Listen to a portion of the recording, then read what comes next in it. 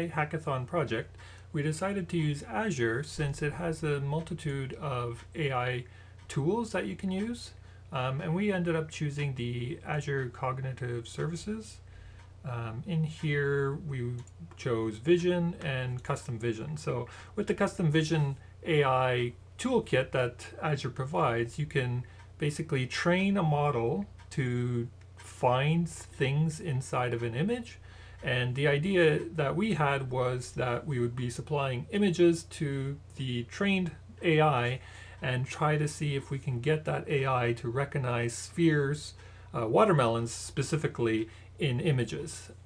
But as you'll see, I'll talk about the details of how we made that happen shortly. So once we created an account with Azure and stuff, reading through the documentations, we found that all you really need to do is upload a whole bunch of images and tag certain things in those images that you want the AI to find.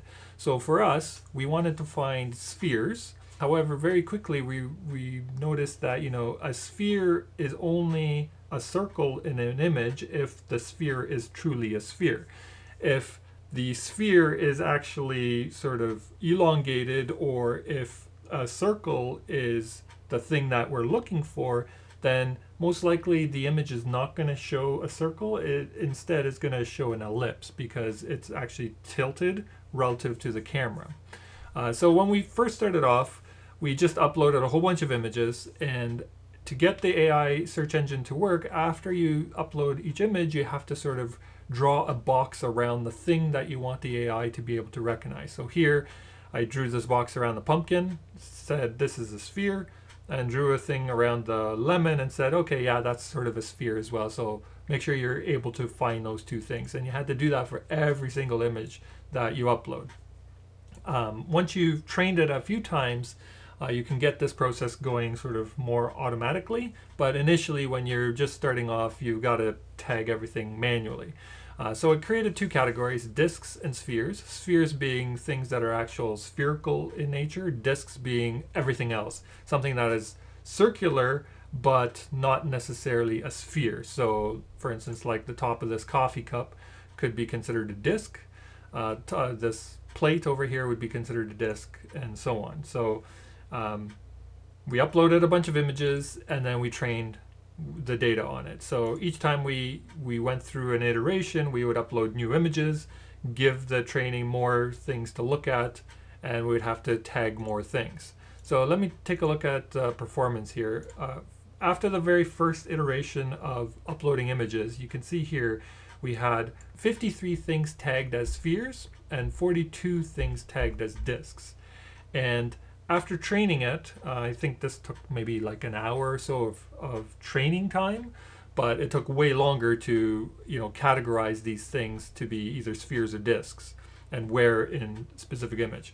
So then you get a result set here from Azure telling you sort of how precise, how well is it able to recall in this other thing, app.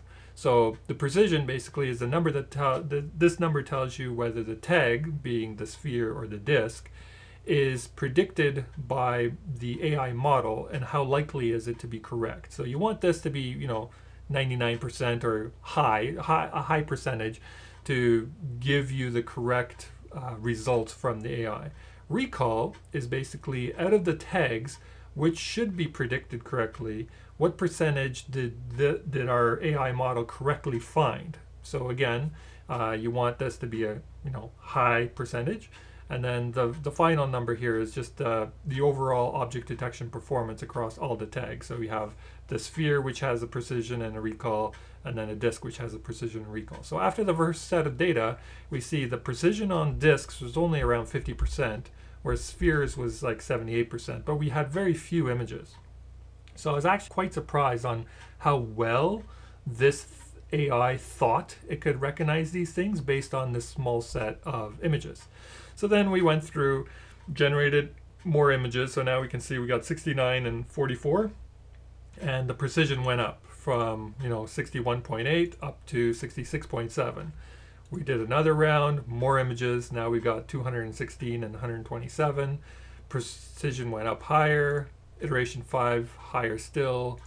iteration 6, we fell down a little bit because you'll notice that there was quite a big jump between spheres here. So spheres originally had 127 tags, but in the next iteration we went to 243 tags. So we gave a lot more data, but now the AI started recognizing, oh no, I really don't understand what a sphere is, because this other data that I'm giving it is contradicting what it thought a sphere was. So anyway, going through here, after 8 iterations, we saw that we got like 90% precision in being able to find spheres and 87% precision in finding disks, which I thought was really good. Then we started running real-world tests. So anytime you train data, you give it a whole bunch of images, you train it, and the results that it's given you in these percentages are based on those images that you gave it. So if you want to really know how well this works, you got to test it against images that your AI has never seen before. When we actually started playing it with it, then we could start finding, you know, holes in the AI, in that it couldn't actually recognize things that it thought were spheres, or it would recognize things that are spheres as disks and vice versa. The other interesting thing here is when you do train, there's sort of this domain that you have to specify, and that sort of determines how accurate this thing can be when running on either a device or on a desktop, on a server, things like that. So these initial iterations were based on something called the general domain. But then I wanted to see, well, what happens when we generate an AI based on a compact domain? And a compact domain is specifically designed to run on a phone or a mobile device rather than like a data center server. So using basically the exact same data sets for images, we trained it using the general compact domain, and you'll notice that the accuracy dropped down drastically. So that was really interesting to notice when we're doing all the training. Now let me show you sort of a live demo of this. What we're going to do is we're going to click on choose to capture an image, and what that's going to do on my device is it's going to show my camera. So I'm in my kitchen here. I'm just going to take a photo of the scene on my table and say yes.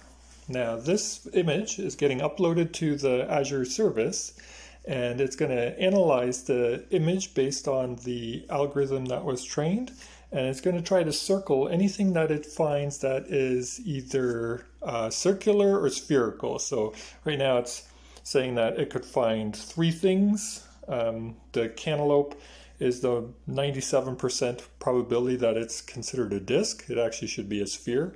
The top of the cup is also 95%, and one of the apples. So I'm going to do this again, but this time I'm going to just move over to a different camera angle, like say here, and take this photo, and let's see how well it can recognize things now. Yeah, so this time it didn't find any of the apples. Still thinks that the cantaloupe is 96% a disc, and the top of the cup, it thinks it's a disc, which that's the way it was trained in the training data. So that was a demo on my phone. You can hit that same website on a browser, on a desktop as well. Again, I forgot to talk about this. The threshold basically determines when it captures how accurate it should consider something before it displays a result. So for instance, let me just drop this down to like 2%, which means anything higher than 2% that I recognize, it's going to highlight in the image. So I'm going to choose the image here of some watermelons. Now, one thing to note is in the training data, we didn't really have watermelon images. We had images of balls, you know, soccer balls, spheres, things like that, but we didn't train specifically on watermelons because I didn't want to taint the data with sort of invalid results. So now let's take a look to see what happens when it runs on this photo. So you'll notice that it recognized a whole bunch of things as spheres, however the percentages are really low. So if I crank this up to 18%, notice that this thing, it was 73% sure it was a sphere. This one 45%, 24%, 41%, and this one 87%. Everything else, it doesn't think is a sphere at all.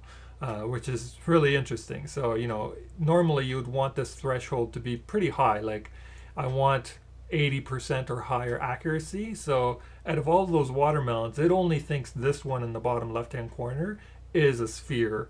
Everything else it's not considering a sphere.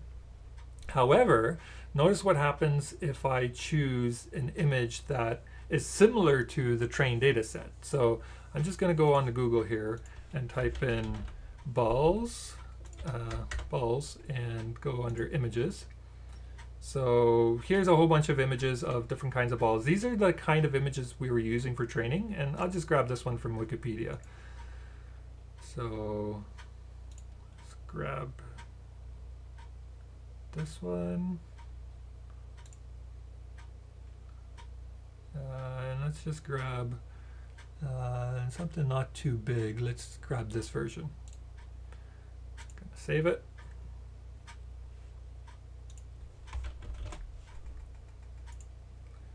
Okay, and then go back to over here, and this time we're going to choose that ball image.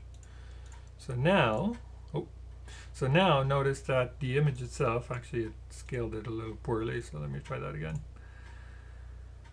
I didn't spend very much time in the actual implementation of this website. I just wanted to get the AI running. So now we can see, based on these images, it's able to see that this big ball is 96% probability that it's a sphere. This one's 96, 99%, 99%. This one, which is partially covered, is actually still 72%, which is quite high. So, you know, crank this up to the 80 some odd percent threshold. Out of this image, it is able to recognize most of the balls and say that they are actual spheres. So overall, that's how our AI project went. We were able to train it to recognize spheres and disks as well, all in about 2 days worth of work.